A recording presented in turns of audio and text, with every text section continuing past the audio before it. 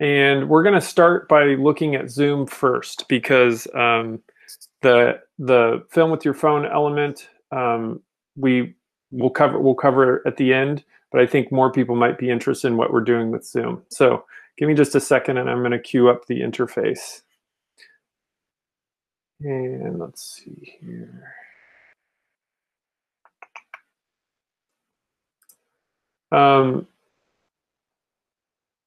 So one of the things that I had talked about to people is you want to make sure that your internet speed is fast enough to actually be able to use Zoom for recording and teleconferencing. So if you just type in Ookla, that is a place where you can get a sense of your internet speed.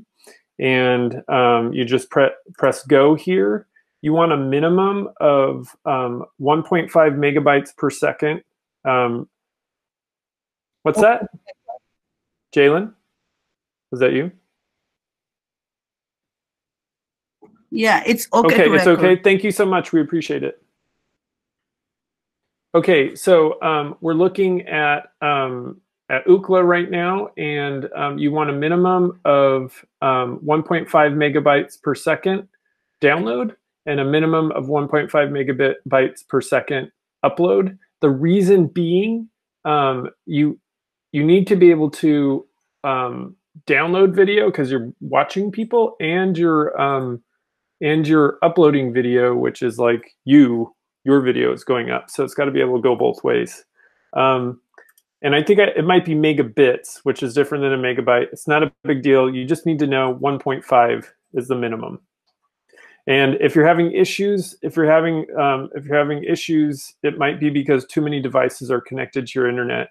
And if you really want your production quality or your video quality to be boosted, you may have to connect some of those devices. And it looks like Kyle just joined, just making sure that you're okay being recorded, Kyle. Thanks, brah. Okay, thanks. So we're going to jump out of this Ookla, and we're going to go right into the Zoom interface. And I'm going to go over it fairly quickly, and then we're going to talk about production possibilities. So give me a second here. Zoom.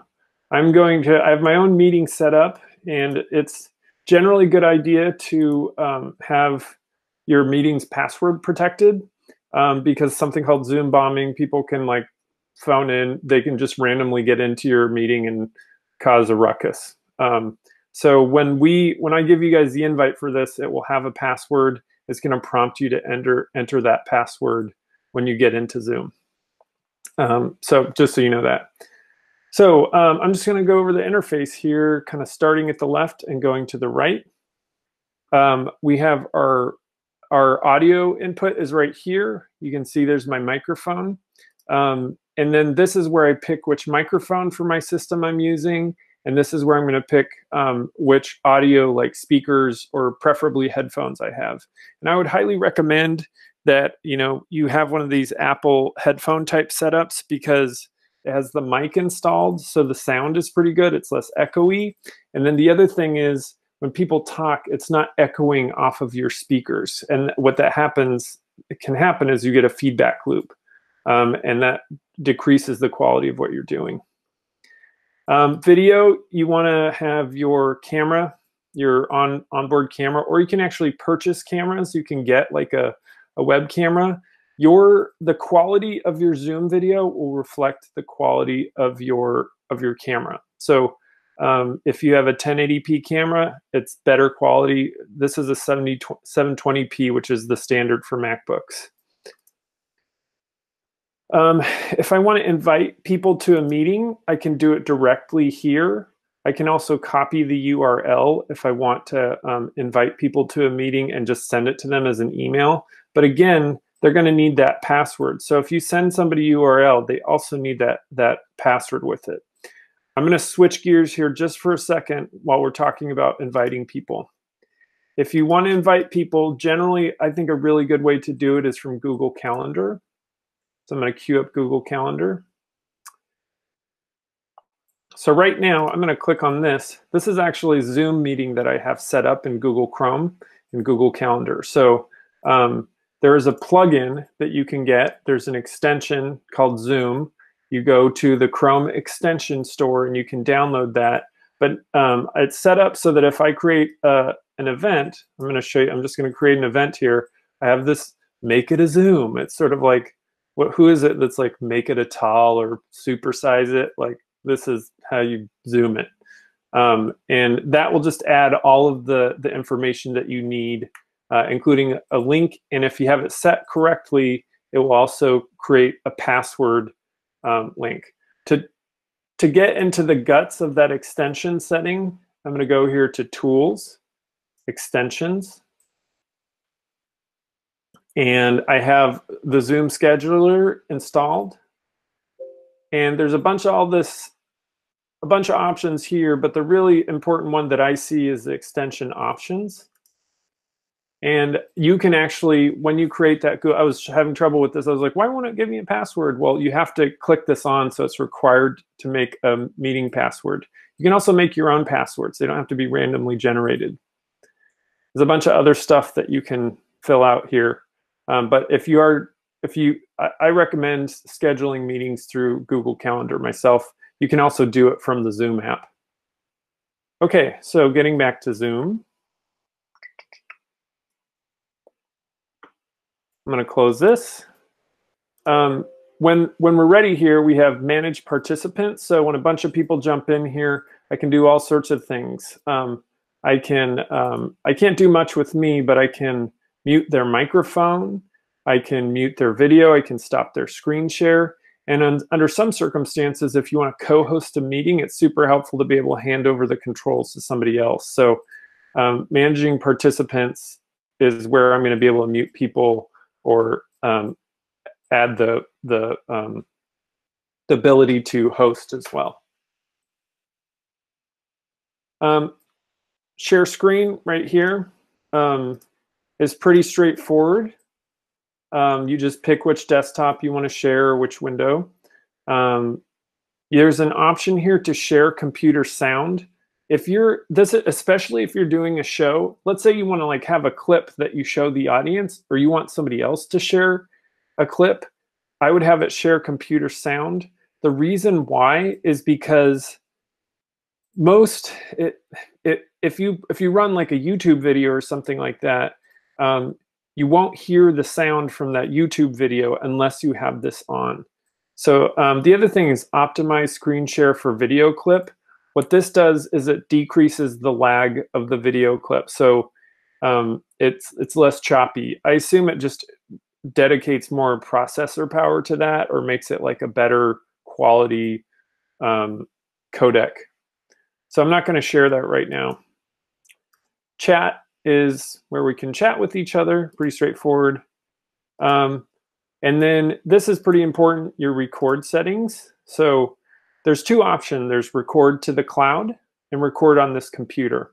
I recommend record on this computer because it's higher quality.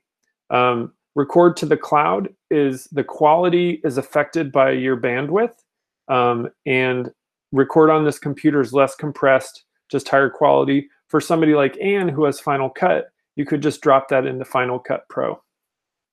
I'm not going to do breakout rooms because if you're recording a show, this is really great for educational purposes, and they're pretty easy to set up. But if we're talking about doing shows, you're not really going to want to do a breakout room because you can't record each individual breakout room.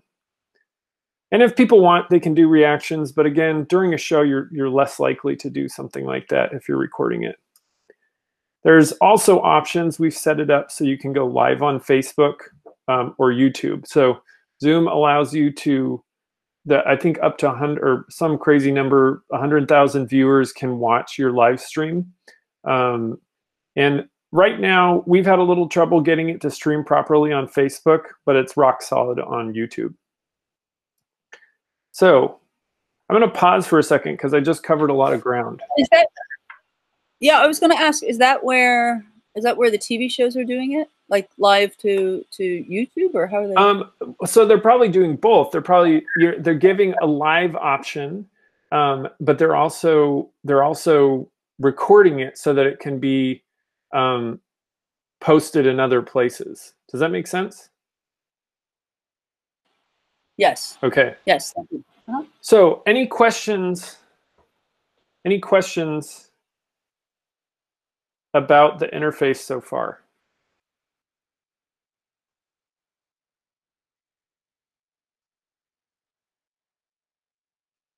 Okay. So what I would say is, before we get deeper into the guts of this, into the Zoom, there's stuff on the internet that you can like set up the background settings. What I would say is, you are trying to do a production, so you want to focus on aesthetics. So I'm going to stop presenting for a second and just present myself. One of the things that you'll see in this room that I'm in right now is I have a light bulb right super close to my face, so that it lights my face so I'm not in shadow. And then I have this audio setup right here. And I think that's pretty important to, if you are trying to make this into a film program or into a talk show, is to pay some attention to aesthetics so that people will actually want to watch it. It's not too, especially the audio. If the audio is bad, people are less inclined to watch something. And then you want your video to look good too. The other thing is, you want to be careful of headspace. So if I'm doing this, it's a little awkward, and people want to see you not dead center, but they want to see more of you in the program. So try and get yourself into a position where you're basically, it's sort of a medium close-up, where you have your head is towards the top of the screen, and then like maybe up to your chest. And by default, you're going to be doing that anyway. But it's important to think about the aesthetics, since we are trying to make this into something that people want to watch. Okay, again, I'm going to pause. Any questions?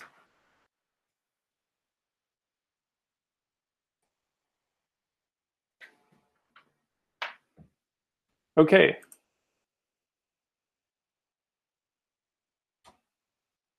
Let's see here.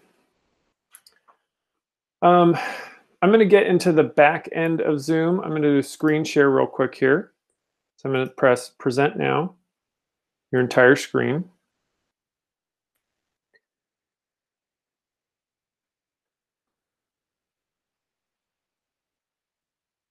Okay, so in Zoom online, there's just as much stuff that gets controlled online as there is that gets controlled within the app. So all of that's buried in here. I'm not going to go too crazy in it, but it's where you set up whether or not people need a password to join a meeting. I'm trying to think of other important, there's things like mute participants upon entry, things that actually impact the quality of your meeting. You can also set up things called polls in here, whether or not you can offer up polls, which is kind of cool. Like you could stop during your Zoom meeting if you have a bunch of people in it, and you can live poll people. So that could be like a fun part of your program. Anne, did you have a question? Yeah. Is that just in scrolling down? I didn't see that when I had gone through it originally. Yeah, so you have to go online and log into your Zoom account to do it, and then you go under settings. Yeah, so there's settings that are in the Zoom interface, but then you have to go online to access even more settings. Yeah, okay, I thought I had. Thank you. There's also, let me see if I can find it. I'm going to just do a quick search here. This is where you're going to be able to turn on your live streaming. So give me a second here. Okay, allow live streaming meetings is right here. So that's where you're going to click that on. So it's sort of like most of the stuff you can access from the Zoom program, and you want to have the Zoom program downloaded to your laptop or your handheld device. But some of those settings you are going to have to access in the web-based settings. Does that make sense to people? Yes. Okay.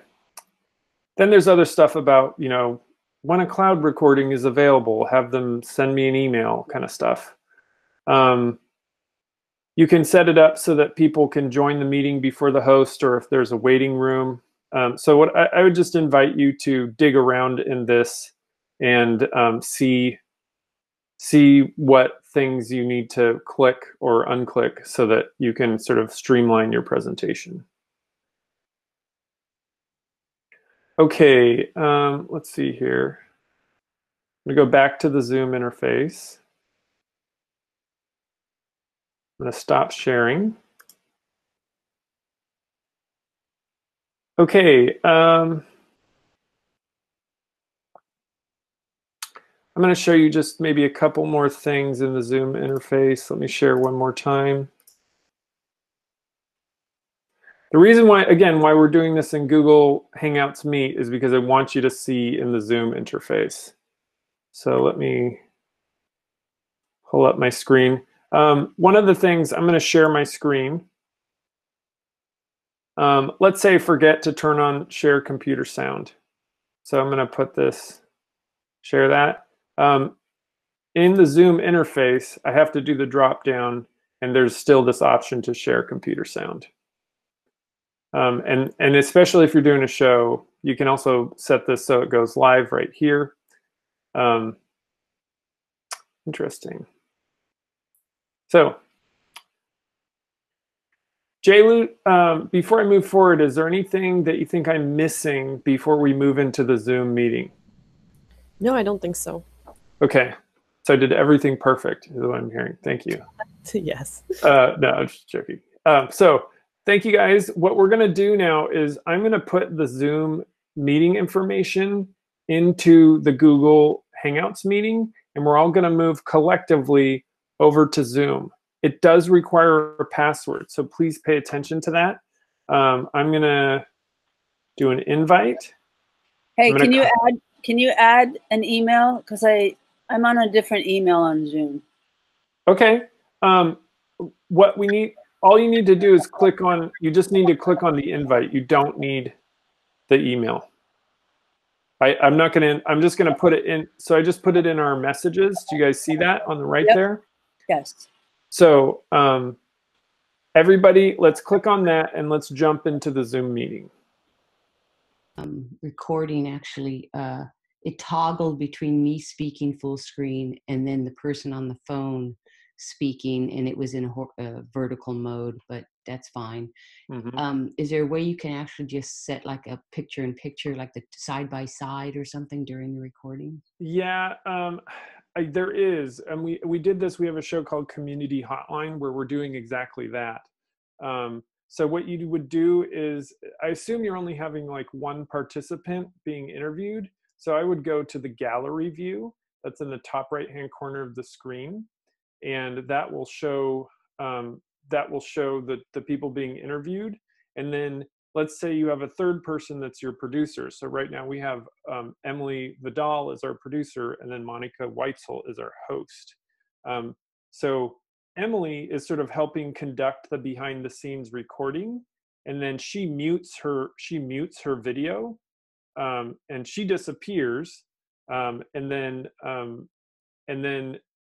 Monica and whoever the person she's interviewing are the only two people that are on the screen. Does that make sense? Okay, so could you demo that right now? Yeah, so let's see here. Let me see if I can do it by sharing screen. Of course, it won't show. So what you'll need to do is you need to set it up so that one person has to stop their video.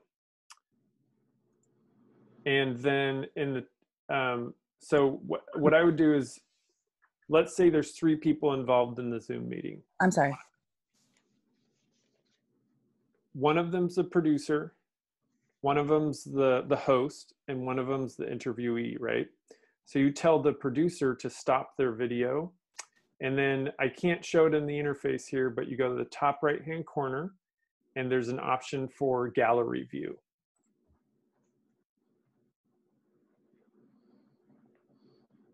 And we have a chat in here. Okay, it looks like there's still people trying to connect. Now I'm going to use the chat down here and make sure.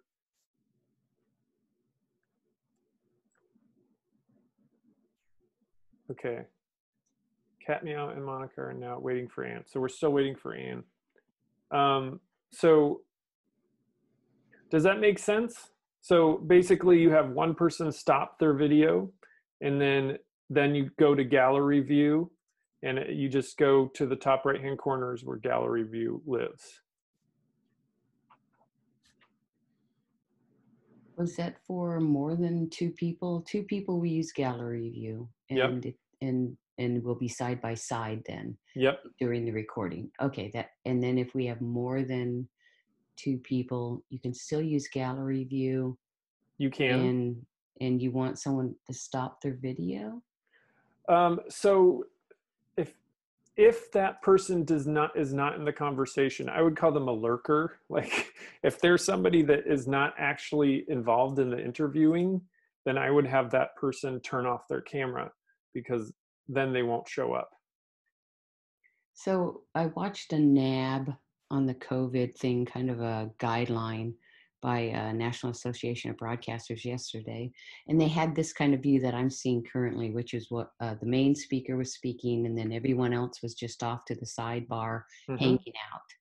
Is that, what view is that? So that would be, I think it's under speaker view. So under speaker view, okay. If you do under speaker view, a little sidebar should pop up that's movable. And you can move that to the top of your screen or the right of your screen, but I can move it just about anywhere. And there's three options. There's hide thumbnail video, there's show active speaker video, and then there's that double rectangle that shows everybody, which is show thumbnail video. Seth? Yep. I think you have to be in full screen to be able to move your sidebar. That is correct. You can't be in gallery view because if you're in full screen, full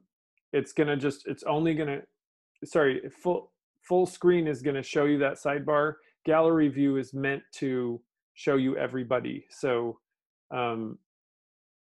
it just depends on what you want to do. I would say if you have two people talking, I would put it in gallery view and just have those two people talk on screen. If you're going to have multiple people in your show, then think about, I mean, you can have multiple screens running at once. You can click gallery view, which is a fine thing, but just think about, can people process people viewing this, are they going to be able to process all of that? It might make more sense to have speaker view on, which is basically whoever talks, the microphone triggers the screen to switch to them.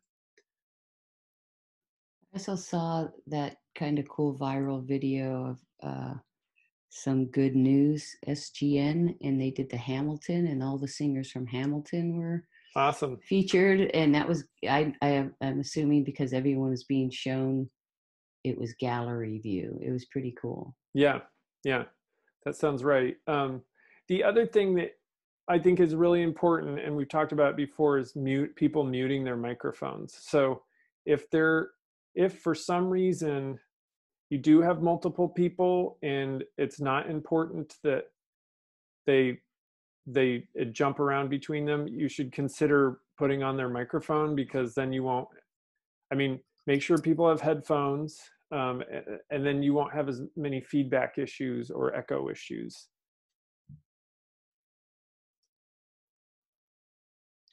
Right, sounds good. Okay.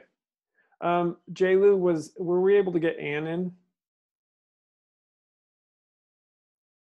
Yes, I made it. Can you hear me? Hooray! I should know that. If you look, I have a manage participants. I think you guys have a participants button at the bottom, but that shows everybody that's participating in there. And as host, I'm actually able to hand over hosting to the people that are in there. So another thing to think about is, do you have a paid version of Zoom or do you have the basic version? If you have a paid version, your meetings are limited to 40 minutes. So you can still make a show, just make sure you only do it in 40-minute chunks.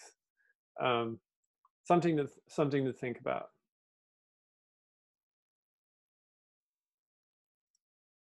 Any other questions or statements or ideas? Are there any other limitations to the free app other than the paid app? Yes, and to be honest, I don't have them memorized, but let's see here. If you go to Zoom cost, I mean, a big one for me is that time. There's also, I'm going to do a screen share here. There's the time limit, and then there's also like how many people can participate. Okay, so I'm sharing right here. Get some of this malarkey out of the way. So there's no, it looks like less user management controls. But basically, I'll just plop this into the chat. It says that it's, I was kind of confused on that, but it says for the free app that it's only 40-minute limit on more than 3 speakers. So is there a limit on one-on-one? Huh. I see 40 minutes limit on group meetings. I don't know about the one-on-one. I do know that when I tried to set something up for my free account today, it said it didn't allow me to schedule for more than 40 minutes. Oh, interesting. Yeah. I can see where it says unlimited one-to-one meetings. There you go. Okay. So I think that's probably, yeah, if you just have 2 people, which makes sense, especially like with the current environment, you know, that Zoom is actually trying to like make sure people can use their stuff for more than just. When you toggled over the 40-minute limit, yeah, I think it says, if you could toggle over that one more time, it says basic plan has a 40-minute limit on meetings with 3 or more total participants. Okay. So actually, in that case, you could totally do a show and do it for as long as you want. If there's only 3 people or 2 people. Yeah, okay. And for people that are used to producing from the studio, I think this isn't too much of like a stretch, just because it's a multi-camera production, essentially. And a lot of people that do studio productions are already integrating this kind of stuff. We have a show called The Zada Show, where there's a woman who talks about issues in the Middle East. And she interviews people from Iraq. So, and there's no, you know, that's how she's going to get her interview, is over something like Zoom, or I think she uses, I want to say Skype. I'm not sure.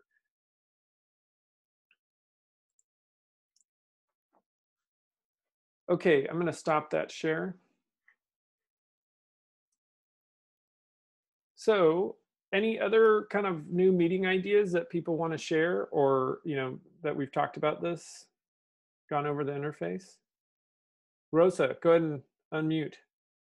So I have a question. It's not really related to the reason that I'm in this meeting, but since you seem like a good resource, is there any, I haven't tried this over Zoom. I have a friend that I'm like in a band with, but we don't live together. Mm-hmm.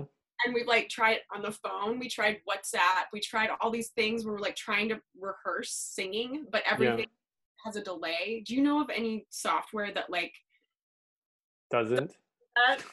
Just thought I'd ask. I think that is, unfortunately, that's the nature of physics. And if you have a faster internet connection, it probably would help. But even when we do a live broadcast from Zoom, there's probably like a 5-second delay. Okay. What you could do, I don't know. I mean, I've seen a few things where people like made a music video. What they probably did was just had a track that they played along with.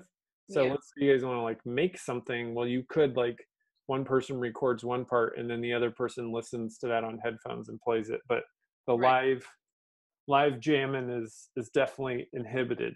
Yeah, that's what I figured. Just thought there might be some secret technology. Yeah. Anyway, thanks. Yeah. Thanks for the question. They're using TV Magic. Yeah. They have the recording behind them going Yeah. on, because you can see, like, sometimes someone's playing a guitar and you can hear drums behind them. So they're just adding that.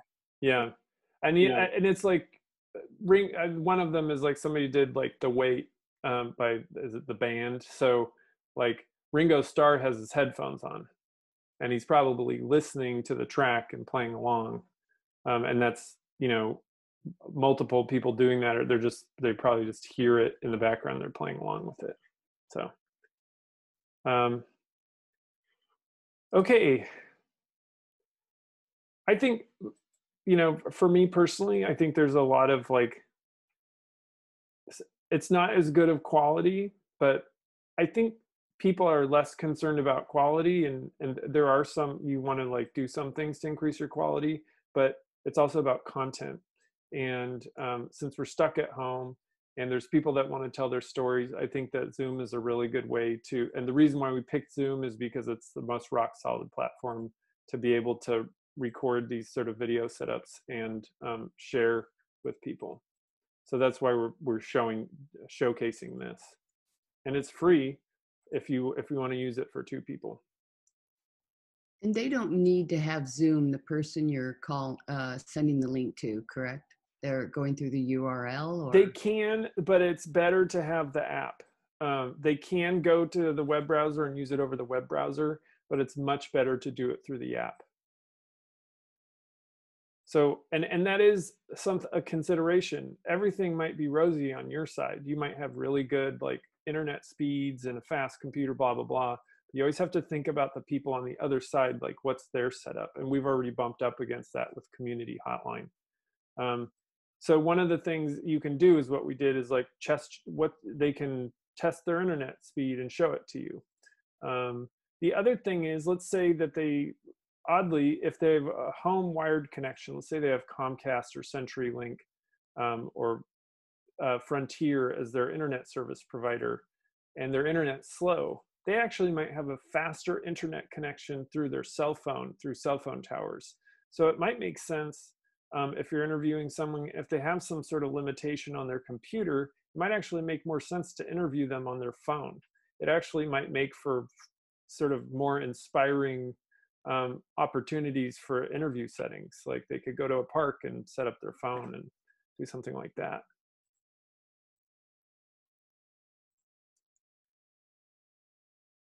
Okay, so if you guys don't mind, we're going to kind of switch gears here, and we're going to talk about using your phone to film with. So give me a second here, and I'm going to share the screen. Some ideas. I'm gonna jump off here for just a second, and I'm going to unplug my headphones. Can you guys hear me okay? Good.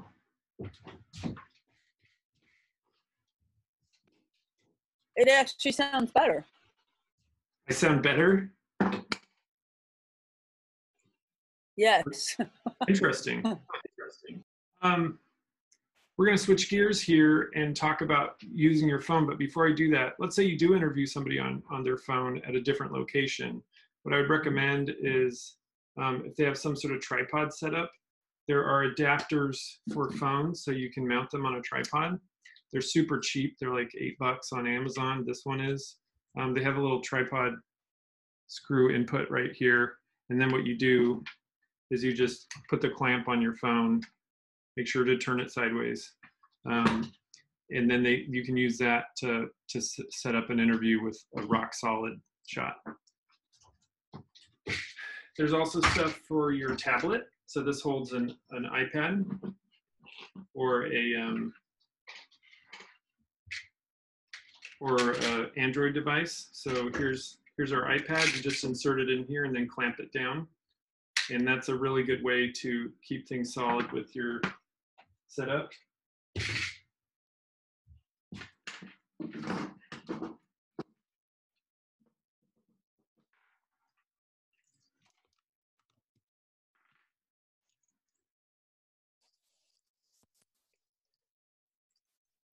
So Those are both ways that if you're either just doing field production with your phone or you want to weave it into a Zoom conference, you can actually share. You can share your screen from Zoom. So I'm actually going to show you right now. In Zoom, I'm going to invite myself on my device.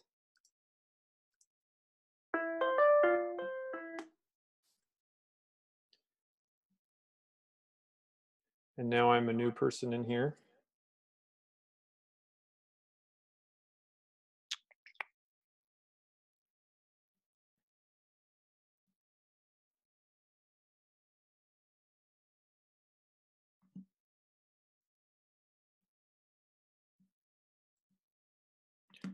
Can people see that screen? Yes. Yeah. Okay. So that is, let's see here. Sorry. That's our desktop. Sorry, I'm going to pause for a second here.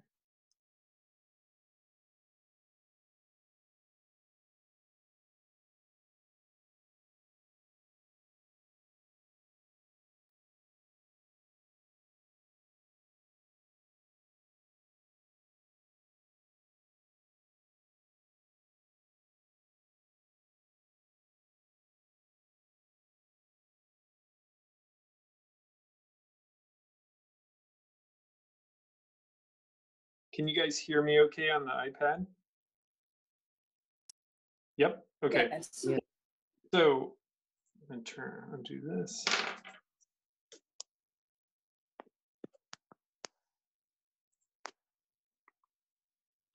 So you can actually, I'm going to demo some of the software that we're using, but you can share a phone screen. And this works both on the Android version of Zoom and the iDevice version of Zoom. So later we're going to talk about what editing software to use. And you can demo how to edit something or share your screen from a handheld device.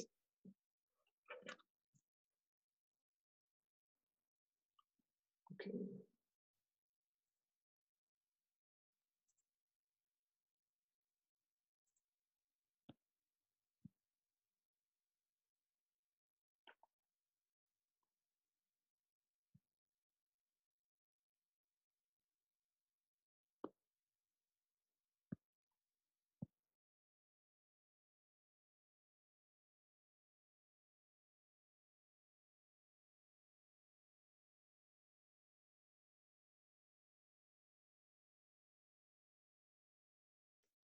So how many people are interested in using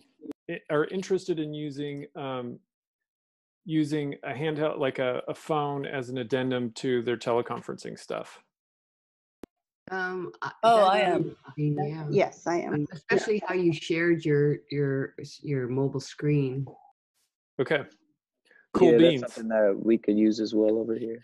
Okay, so all right, I'm glad that people are interested because we're going to forge on. I'm going to do a little presentation on filming with your phone in that case. So you can either do a screen share, which is you can do it from a mobile device, or you can do, and in fact, would you guys like to, unfortunately, I guess I can, this is the problem with Zoom not showing its interface. I'm going to call, do you guys want to see how to share your screen from a mobile device? Would that be helpful? Yes. Okay, so give me a second. I'm going to have to do one of these, all right? So I'm going to invite myself under manage participant, or sorry, under invite. I'm going to send, which is in the bottom left, or not left hand, but kind of middle part of that bar. I'm going to invite myself, accept. I'm going to unplug these so you hear the microphone so I don't get feedback.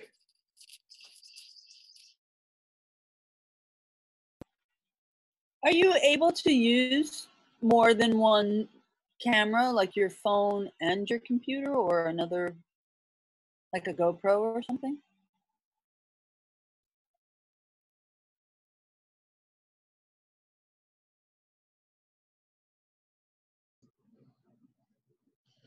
Seth, you're muted.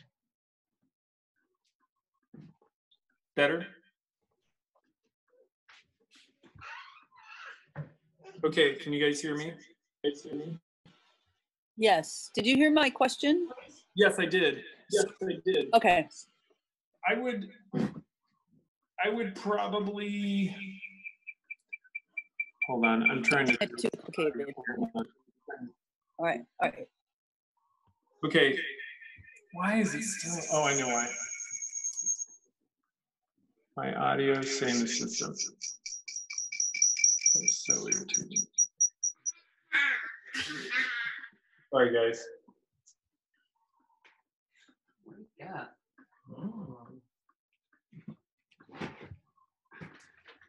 This one?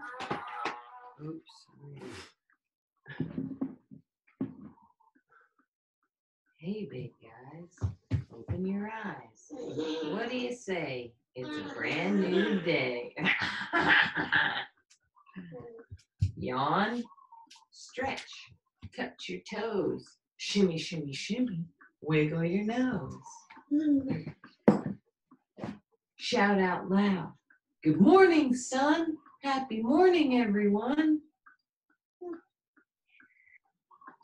Hey, little guys, open your eyes. What do you say? It's a brand new day. Person in here? I'm trying to Yawn. our management. Sorry, Seth, what did you say? You were cutting out. Did you guys hear somebody else in the meeting? Oh, Yes. I think someone left their mic on. I'm gonna mute everybody's mics. I think let's see. Okay, I think that went away. Okay, so to answer Anne's question, I don't think that you can't like zoom in a GoPro right now. If you're gonna do that, you need to edit that in post. But in terms of how to share your screen, I'm in my Zoom interface right here. Let's see if I can get it lined up. Sorry. There we go. Everything's backwards, so.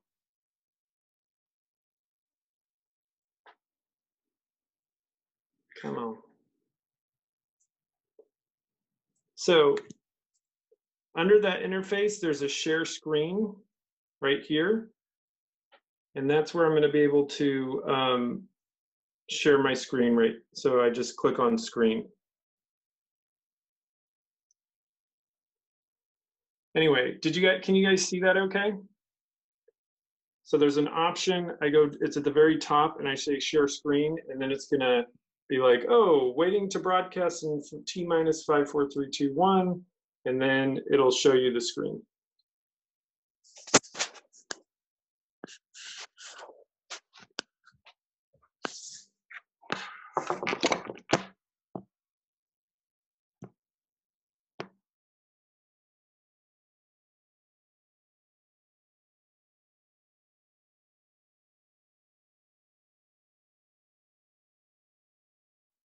All right, I'm back. Can people hear okay?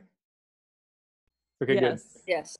Okay, so that's how you're going to share your screen, and you can actually record from your screen too, which is pretty cool.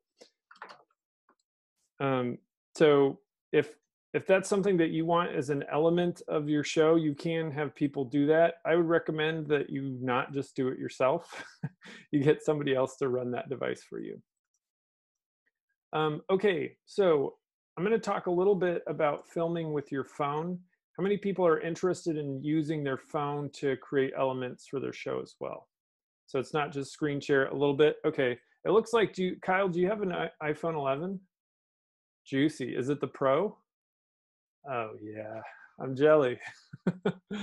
Okay, so let's take a look here. I'm just going to present, and I'll do this a little bit quicker because I want to be mindful of time, and also because I know that not everybody is interested in this. So again, you want to be really careful about aesthetics, and it really, if you have an Android phone or an iPhone, what I'd recommend is you put your settings to the highest resolution possible. Most things can shoot 4K at this point. So set them at 4K. And Jaylu, do you mind dropping into the chat the settings information, how to access settings on their phones? Yeah. So you want to make sure it's the highest resolution, because when you plug that back into Final Cut or Premiere or whatever, you're going to want to, if you incorporate that with your Zoom recording, you're going to want to have like the best resolution. So continuing. Make sure, I mean, this is just like other filming, is you want to make sure that you don't have a lot of distracting noises around, dogs and traffic and humming refrigerators. It really helps to have a microphone that you can plug into your device.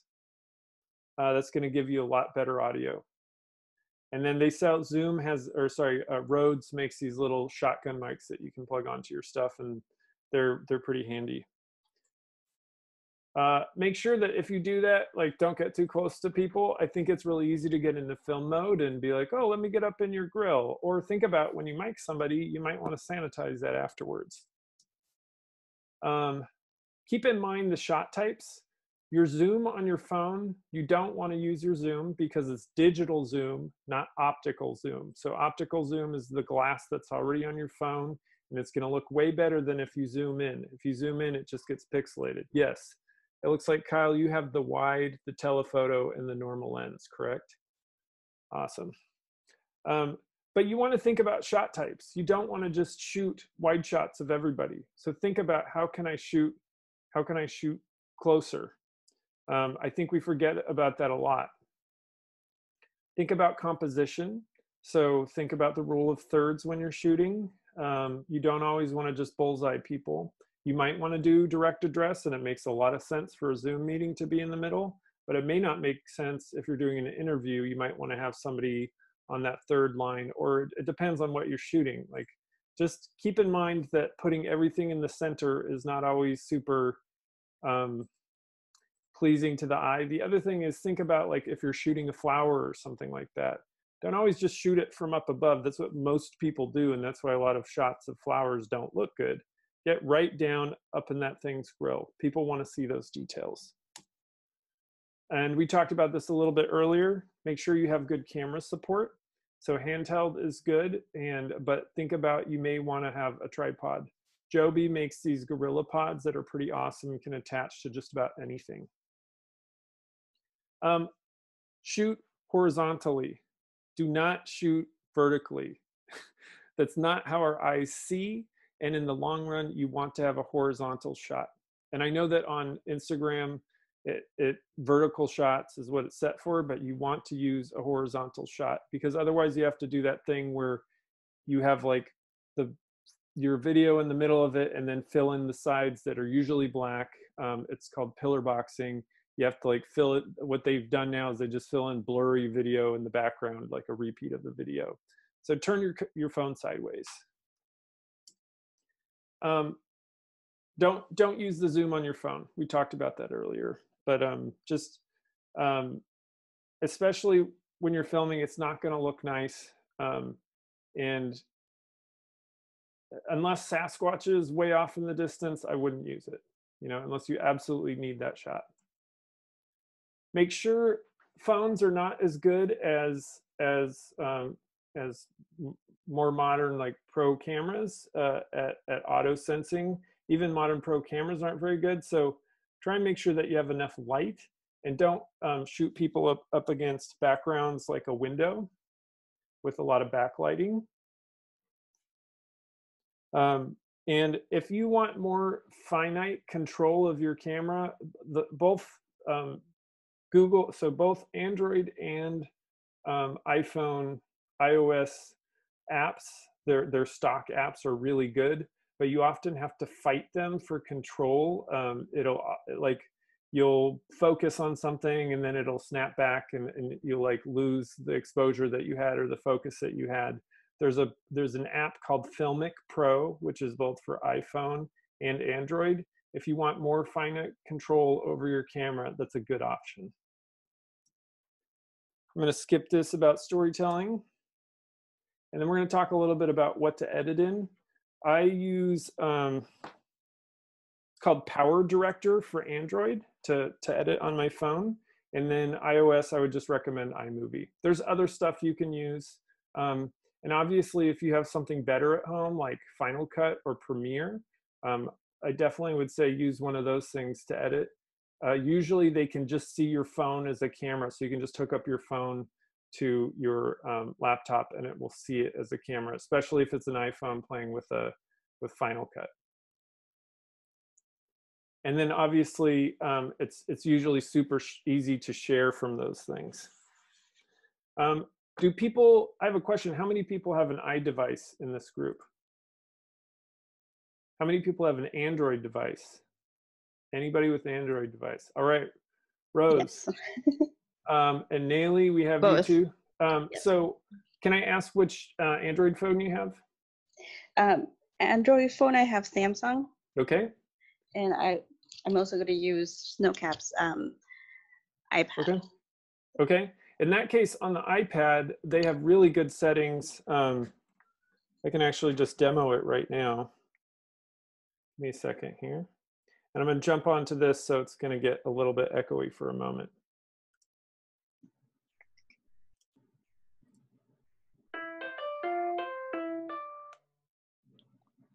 Okay.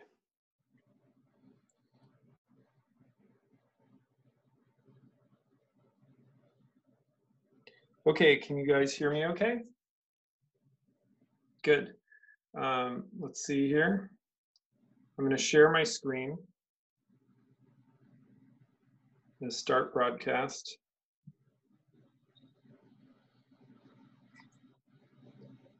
So, if we go into settings,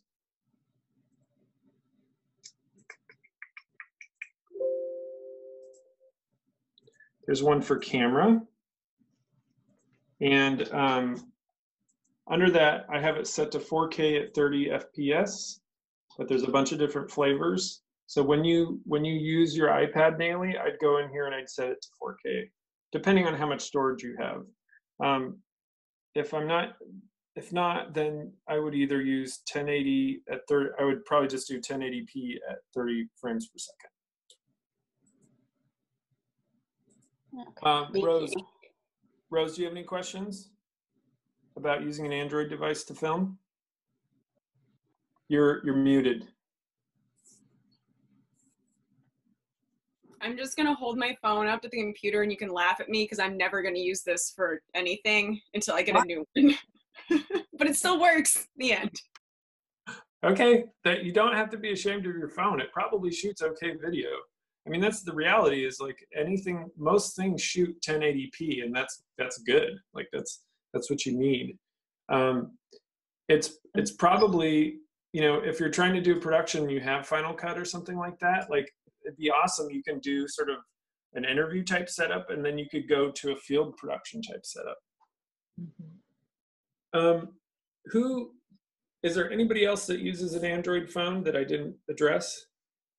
I have a Pixel 3. Oh, wonderful. Okay, in that case, let me dive into, do you guys want to look at the different editing software, the iMovie software? Okay, so while I'm still sharing this, I'm going to show iMovie off real quick, and then I'm going to switch over to my Android phone, and I'll talk a little bit about the camera and the editing software. Does that sound good, Meg? Fantastic. Or if I'm the only one, we can do it offline. Okay. I'm also interested. Okay, sweet. Finally, I get to talk about an Android phone. The last workshop we did, everybody had an iPhone. So I was like, well, might as well not talk about it. Okay, so here's iMovie. I'm going to open that up. It's like $5. It's awesome. If you want to create a new project, I'm going to go out of here, exit out of here. You hit the little plus button in the top left-hand corner. Did you say that iMovie is available for Android for $5? No, it's only on Apple phones. That's what I thought. Okay, thanks. There's a trailer mode and there's a movie mode, and if you want to do trailer, it's got some cool templates in there, but I'm just going to pick movie. And then what you can do is you can go and pick the stuff that you want to end up on your timeline. You just click on the things, and I can just click on them one at a time. Or part of this is once you select all this stuff, it's just going to dump everything you selected onto your timeline. So if you only want it to like show a couple things and add stuff later, I would just pick a couple things. You can also go into video mode and select the portion of the video that you want to insert. And those yellow handles on the side, all you need to do is just drag them.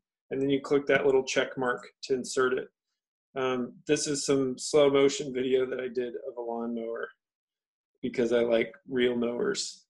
I'm going to say create movie. And then it just has the stuff selected. Question selected. Yeah, is anybody else audio going in and out, or is it just me? Are we having fluctuating audio issues? Could be just you. Not having any issues. I'm not having issues. I'll try and get away from my headphones because there might be a little bit of echoing going on. So in iMovie, this was actually when it snowed, and this is the last tiny bit of our snowman. In iMovie, again, it's very straightforward to like trim sections. I just drag the edges. If I want to split a clip, there's that split right there. So I move the playhead, and then I can hit split. So I select that, and there's that split option right there. I can hit split, it splits it in half. These are all transitions. That auto adds fades between things, and I prefer it not. So I can click on that transition and just say none. And there's a bunch of different other types of transitions you can do. If I want to add video, I hit the plus sign in the top right-hand corner. I go to video, and I can pick sort of whatever I want. I can do recently added here, and I can pick the video that I want to add if I didn't add everything to my timeline. So if I want to add some music, which I don't have any right now because this is a controlled device, I would just go into songs and be able to put those on the bottom. But I'll put in, I think there's some,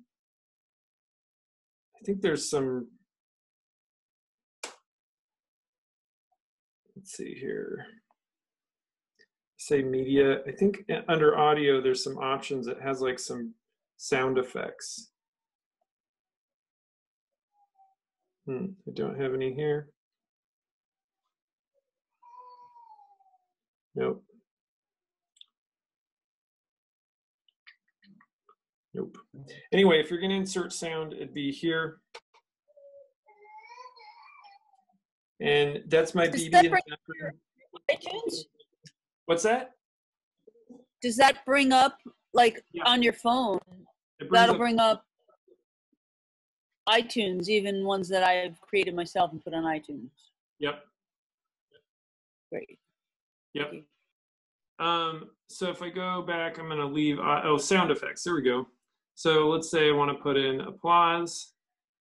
I can press plus, and then it puts it down here on this bottom timeline. If I need to move that around, I have to hard press, and then I can move it around on the bottom of the timeline. If I don't want to see the waveforms with my audio right here, I can hit this waveform button in the right-hand corner, and it hides those waveforms. But I like to see it because it helps me know where to cut. And let's see here, I'm gonna leave this window. Oops. And if you want to see, like, if you want to take a little tour, there's that question mark, and it'll show you what all those symbols mean. Here I can do all sorts of, I can add a filter to my project. So if I want to make it black and white, it'll make it black and white. I can add soundtracks if I want, or themes. We have some questions in chat about how to bring in a recorded Zoom meeting into iMovie to edit. So would you be, the question is, are you editing it on your phone or are you editing it on a computer? On the iPad. Okay. You would have to, let me think about this. You would have to, what I recommend is you set up Google Drive on your iPad.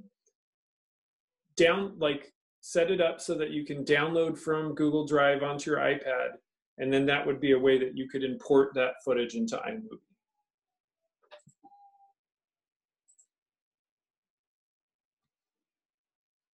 Okay, so that's iMovie, just a quick tour of it. It's very quick and easy to use. I have a quick question. Adding B-roll, I found the limitation is it doesn't allow you to put transitions between your B-roll shots. Have you found a workaround for that? I would say no.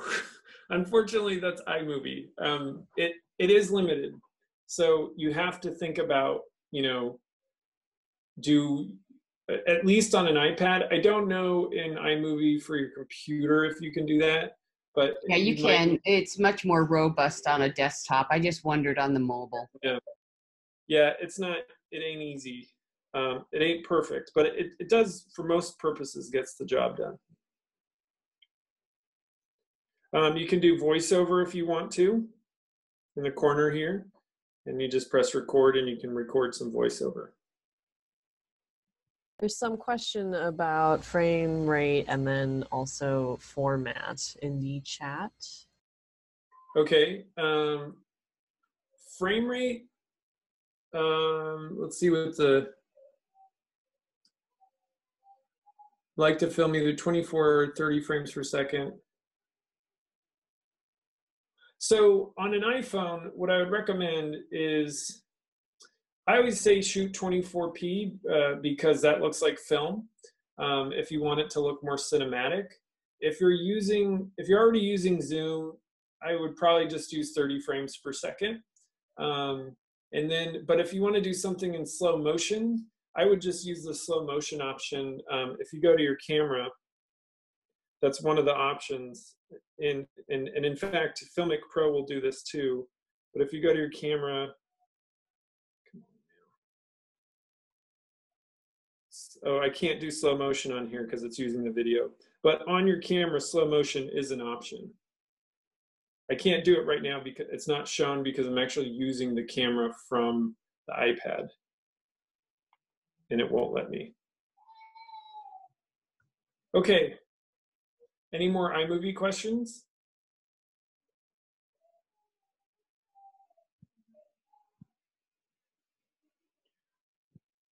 Okay. I'm going to say done. Come on. Oh, I got to cancel out of here. Done. And then if you want to share your movie to YouTube or whatever, Vimeo, you just hit that share button at the bottom. It's the square with the thing, with the arrow. And you can share to YouTube, Vimeo. You can also save the video if you want something higher quality.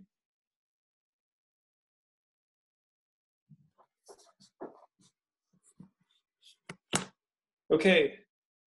Any other questions about filming or editing with your iDevice?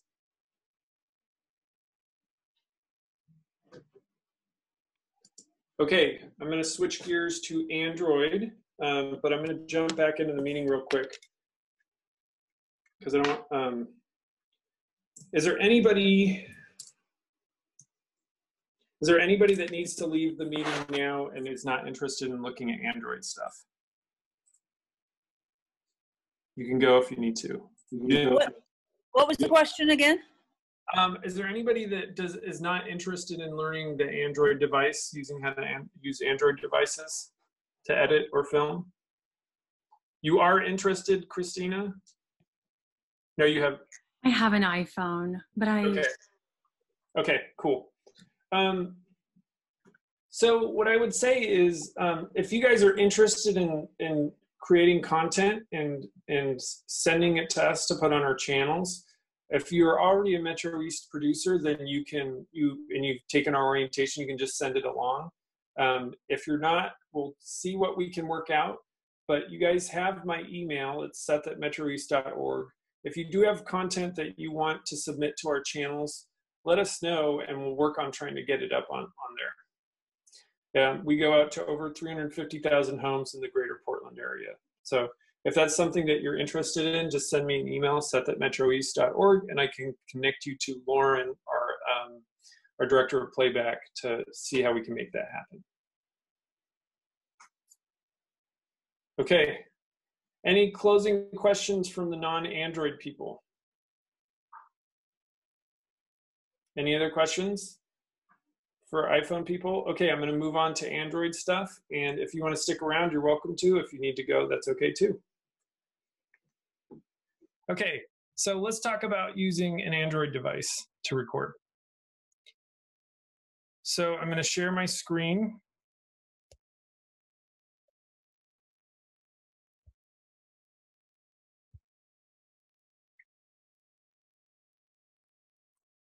And everybody can see my screen?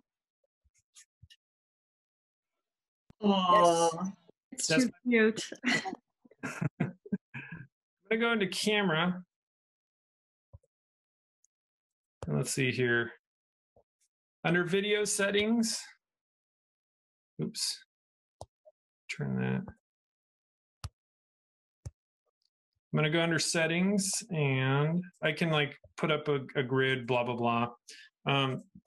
But there's this option for ultra high resolution video. And Meg, this should work pretty well with you because you have a Pixel 3. I'm using a Pixel 2 right now. And I would keep the video stabilization on. It really helps. So that's how we switch between 4K and 1080p resolution. Okay, now I'm going to go into, that's what we're going to film in, but to edit, I use something called Power Director.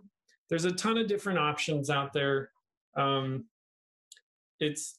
I choose this. This is something that I vetted, I'm familiar with. It's got like 4.6 stars on Android App Store, and I think it works pretty well. There's other options, and they work pretty well. But this is one that I felt like was pretty easy to use. So if I'm going to create a new project, I'm going to just click New Project down at the bottom. And I'll just say Test. And then you have the option of 16:9, 9:16, or 1:1, obviously, for social media types. I'm going to do 16:9. I'm always going to want to film this way. And then I'm able to use stuff from my camera, film from my camera. And this is a paid app. I think they have a subscription now, but it allows you to use like 4K footage. And a lot of this is footage that I shot for our co-video contest. So if I want to add something, I pick something, I add that little plus. I can play it in advance, or I can just put it on the timeline. It's going to ask, do I want to convert this? Blah, blah, blah. I'll say use original. And then you'll see on the timeline where I put my stuff down here, I can edit this just like in iMovie. So there's handles here. I can adjust the length of things. I can cut that clip in half. Let's go back.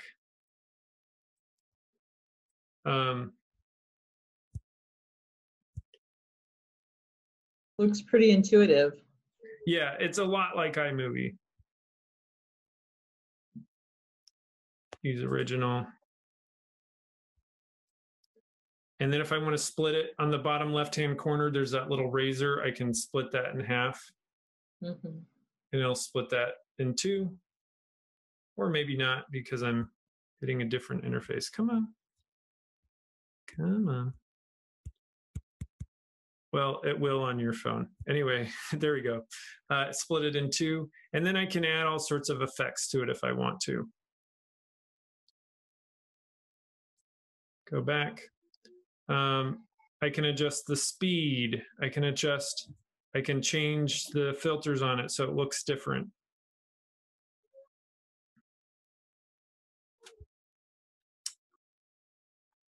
And then I can also add audio. So I'm going to go back and pick here. If you look at the top, there's the very top, there's like a little camera, a little photo, and a little music icon. So if I click on that music icon, I can do like a voiceover. It can't because I'm using it for something else, I think. But then I can pick, they have like music that I can use that they already have. Or you can just get your own music.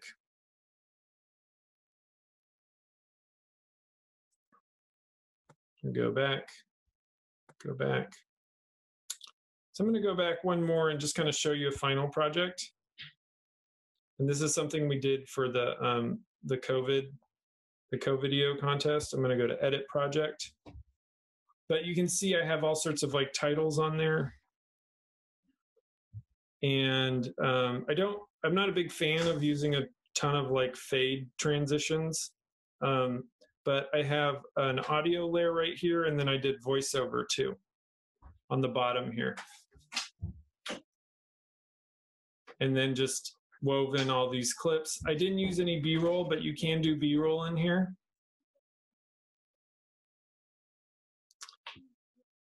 So, any questions about Power Director or editing on an Android phone? Thanks for the recommendation. I'll give it a try and let you know how it works out. Okay.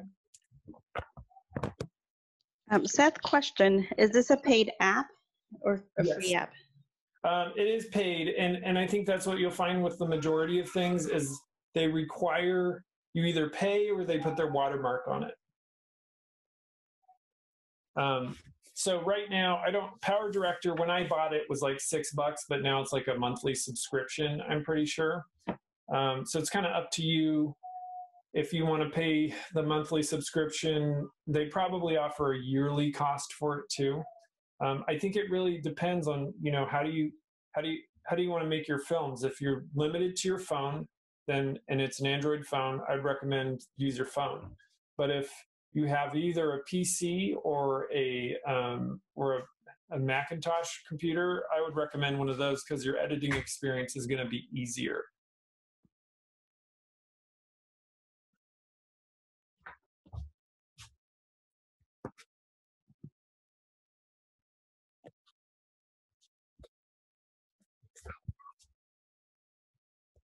Okay, I'm going to stop that video share. Go back to...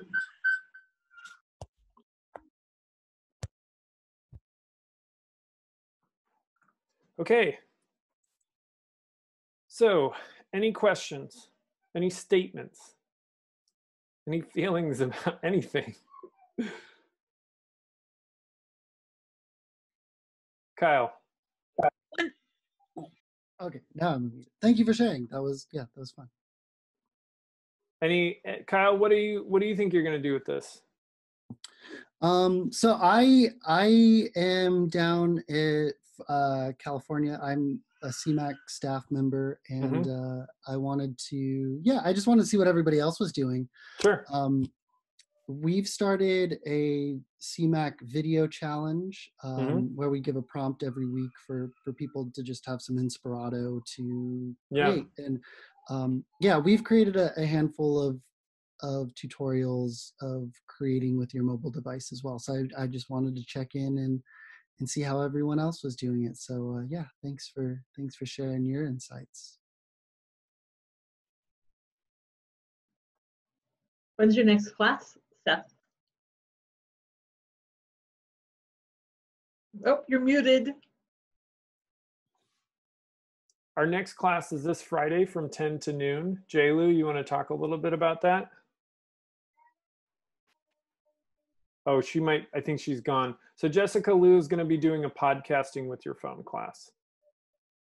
Okay. Yep. So if you guys want to come to that, it's same place. It's on our website. I can give you the link right now. Give me a moment and I'll plop it into the chat. And you guys probably heard my baby in the background. Elijah, did you just say anything? Yeah, I was just gonna say that we were really interested in some of those similar things, kind of making video prompts to give out to either our students or folks in the community to kind of do some more of that community engagement around our nonprofit, since we're a theater organization and we can't perform right now. So finding ways to kind of bring people together and showcase some of those performances. And so being able to host meetings to kind of prep the material, and then also the video editing and kind of best practices was really helpful so that we can produce good content. Yeah. Just to chime so in. Really appreciative and definitely looking forward to the Friday podcasting. Okay. I'm putting it in the chat right now. In my community, the Fresno State Theater Department has been doing remote interviews like this over Zoom and Google Hangouts with student actors and checking in with how they're doing and their thoughts on the performances that were canceled. So that's definitely a interesting way to keep up with the community. You may be able to follow up. Are those open to the public or just in your area? Yeah. They're just online.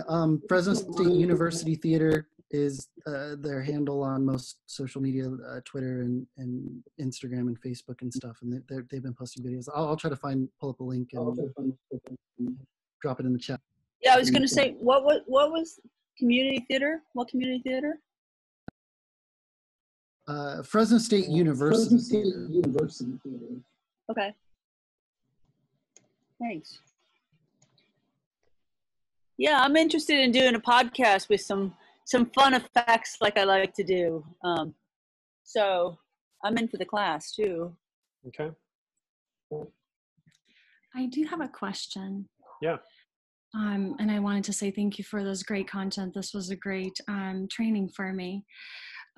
So this is in regards to an iPhone. So I was just looking through my settings for a camera, and it looks like I have 4K at 30 FPS. There's also one that says 4K at 60 FPS, which makes it smoother when it's 60.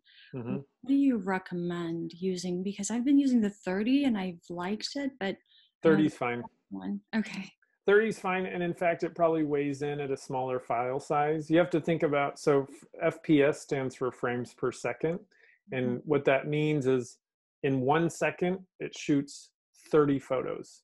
That's the magic behind film is basically it's like a flip book. It's just a bunch of pictures in a row. And the more pictures you take, the more memories that's going to eat up. So I would recommend keep shooting at 30 frames per second. And then if I personally like to shoot in 24 frames per second. And if it's an option and I'm just doing like a standalone piece, it looks more like film. It looks more cinematic. But if you're doing something like this, which is like an interview setup and you want to weave in footage, I'd keep it at 30 frames per second because this is probably shooting at that. It does look like smoother motion, but again, it eats up more space, most likely. And it also, most everything, I think, it's like most things, 30 frames per second is just fine. Super. Thank you so much. Yeah.